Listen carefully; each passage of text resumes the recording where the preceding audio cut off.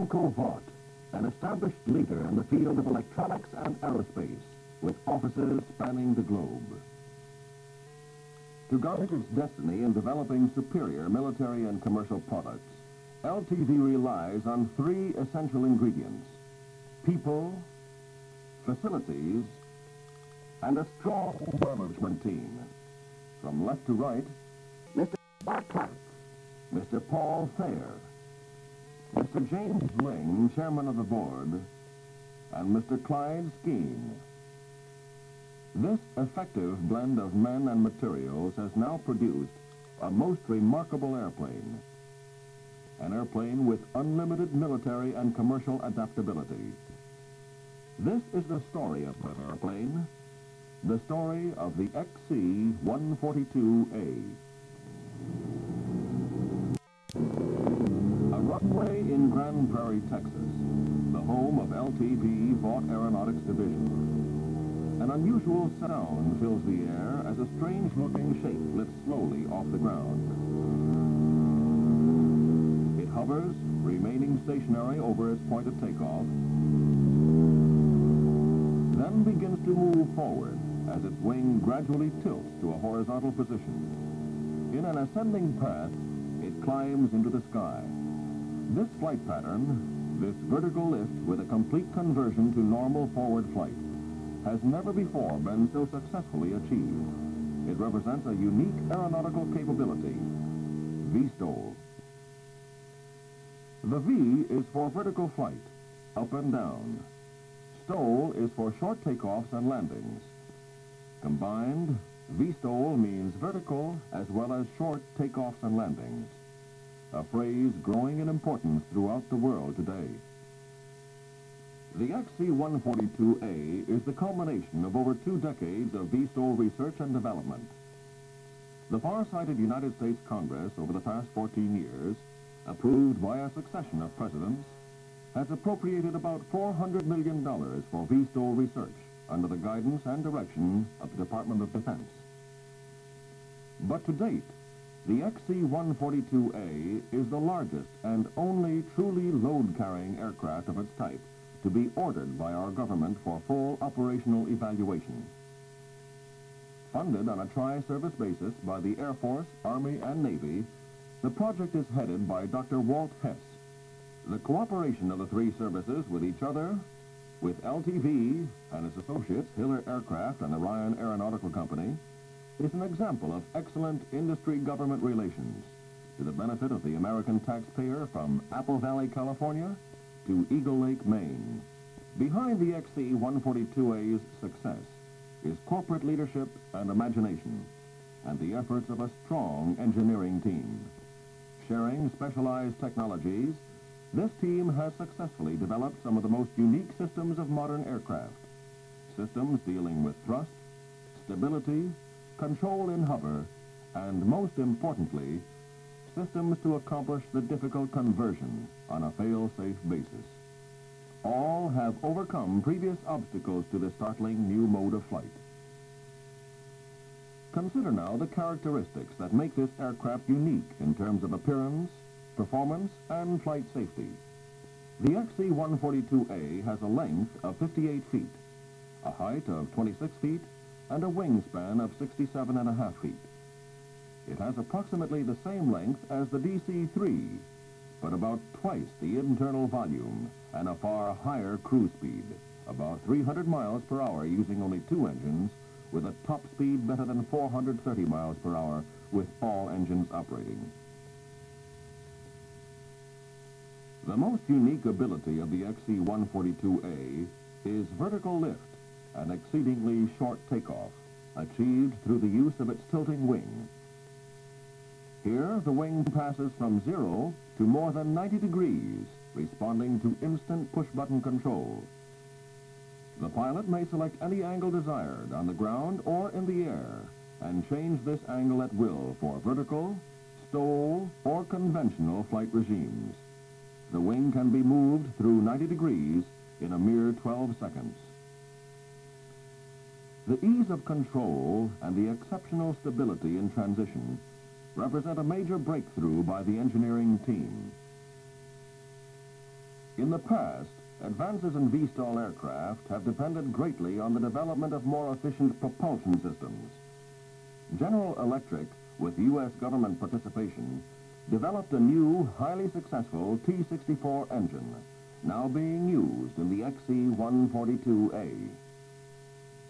Meeting all requirements for efficient operation in a VSTOL aircraft, primarily low weight and a tremendous power capacity, the engine, weighing approximately 720 pounds, is a prime contributor to the success of the aircraft to date.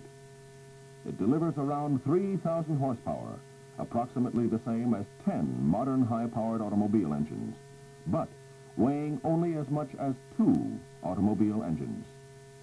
The thrust is derived from 4 Hamilton Standard lightweight fiberglass propellers, each 15.6 feet in diameter.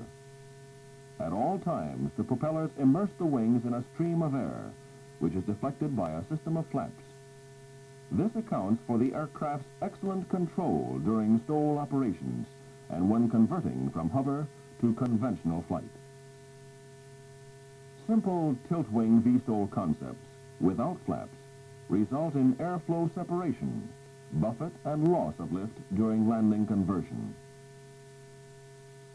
Deflected slipstream concepts, without a tilting wing, encounter losses in turning the slipstream, which produces low hovering efficiencies. But the XC-142A, as developed by the Vought Hiller-Ryan team, incorporated both the tilt wing and deflected slipstream principles, thereby eliminating any wing stall problems because flow separation is avoided and lift maintained. The engines are connected to the propellers by a system of cross-shafting and gearing, permitting any number of engines to drive all 4 propellers and the tail rotor. A system of clutches allows the pilot to shut down as many as 3 engines while still maintaining enough power for safe flight. As a fail-safe feature, the XC-142A, operating on only 1 engine, can maintain cruising flight at a speed of 200 miles per hour. Another advantage, during 4-engine operation, the shaft is virtually under no load, a condition not present in helicopter operation where the shafting system is constantly under high loads. The XC-142A has already established its ability to perform normal airplane operations. In the STOL configuration, the takeoff distance varies as a function of wing and flap angles and gross weight. In this case, for example, with a wing at about 30 degrees and 39,000 pounds gross weight, the aircraft uses between 120 and 140 feet of takeoff run. In other words, a quart 350 feet square is more than adequate for takeoff with a payload of around 9,000 pounds, or 40 to 44 passengers. For shorter takeoff runs, the wing is moved to an angle between 50 and 60 degrees. It is in this configuration that the XC-142A has the capability of lifting a payload equal to that of 3 medium-sized automobiles from a quart less than 50 feet in length. For landing, equally exceptional performance. With the same weight and wing angle, the airplane can be brought to rest with a ground roll of less than 2 airplane lengths, a requirement for a landing space no longer than 3 tennis courts. But perhaps the most unusual aspect of this aircraft's versatility is displayed during hover, possible at altitudes up to 6,000 feet. Excellent control and stability allow complete 360-degree turns in both directions. This offers the distinct advantage of maneuverability in tight areas. To accomplish conversion from hover to conventional flight, the XC-142A slowly lowers its wing to the horizontal position. As the wing moves forward, the airplane gains speed and rapidly accelerates into an ascending path. It is this maneuver, this particular mode of flight, that previously slowed the growth of VSTOL technology. But in the XC-142A, the conversion is accomplished with unequal success, making it the first airplane to pass through conversion with high payloads. Such capabilities eliminate the need for long runways, elaborate prepared airstrips, or large cleared areas. It should be noted that during our flight test program, pilots representing the three services have been actively participating by flying the airplane through its entire range of operations.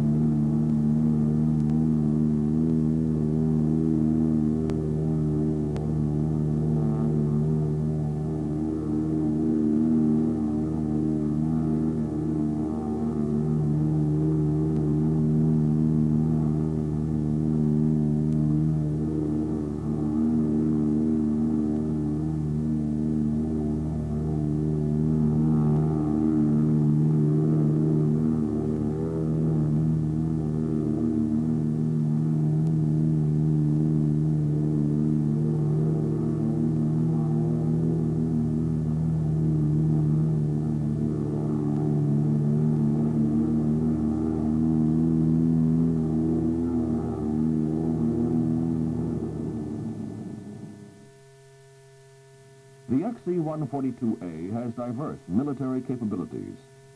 Most importantly, tactical and logistic transport of troops, equipment, and supplies within a theater of operations. The large cargo compartment, coupled with the unrestricted rear ramp, permits the XC-142A to carry a widely varying cargo to forward areas. 32 fully equipped troops, 24 litter patients, a 1,000-gallon rolling fluid transporter, a 105-millimeter howitzer, or a 1 1/4 ton truck. Such loads can be delivered as military support or resupply in a continuous flow, day or night.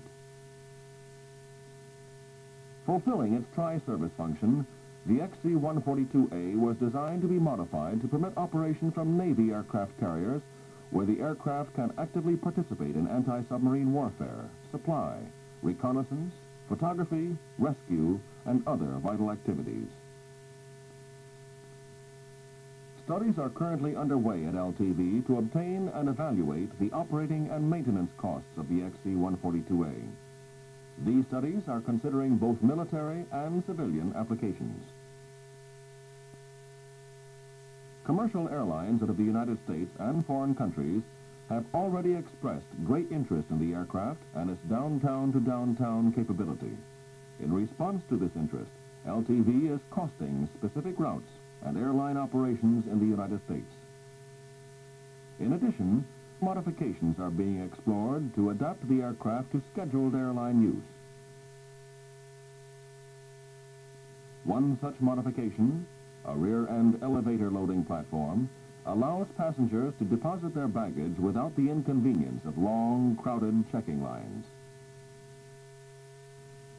The push-button elevator platform will also handle freight, express, and mail, in some cases reducing the number of ramp agents considerably. In this commercial configuration, several seating arrangements are being reviewed. One handles 40 passengers, and another handles 44. Still another design uses a movable bulkhead, with half the airplane for passenger seating and the other half for freight, cargo, and mail.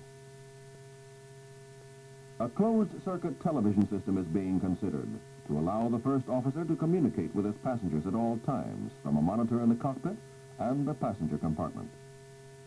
From a carrier's point of view, it will reduce the tremendously high airport charges of present-day operations by moving passengers more efficiently. Using a simple and relatively small landing court, the aircraft can efficiently transport passengers on a downtown-to-downtown basis.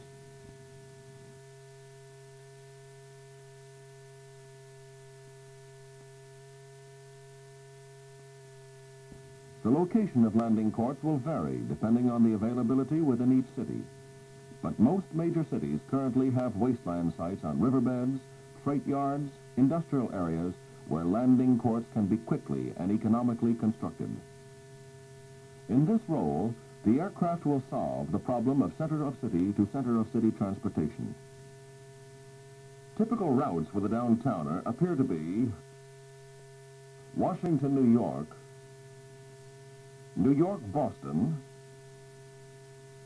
Chicago, St. Louis, Oklahoma City, Dallas, Houston, Atlanta, Birmingham, Los Angeles, San Diego, San Francisco, Fresno, Seattle, Portland, to name only a few of a possible 300 pairs of points.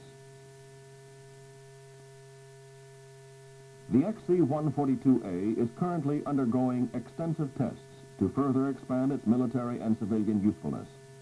To date, 5 airplanes have been built for this purpose. As it progresses, the XC-142A will further contribute to the United States leadership in aircraft development. Leadership enhanced through the inventiveness and perseverance of the management and personnel of LTV Aerospace Corporation, in cooperation with the Congress of the United States, the Tri-Services, Ryan Aeronautical Company, and Hiller Aircraft.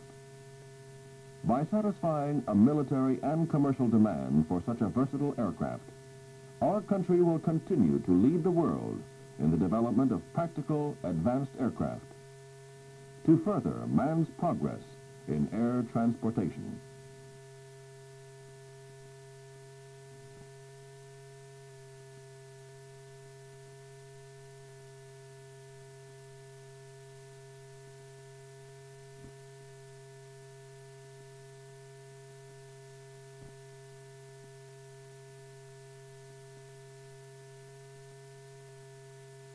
The XC-142A passed the drawing board stage, currently being test flown.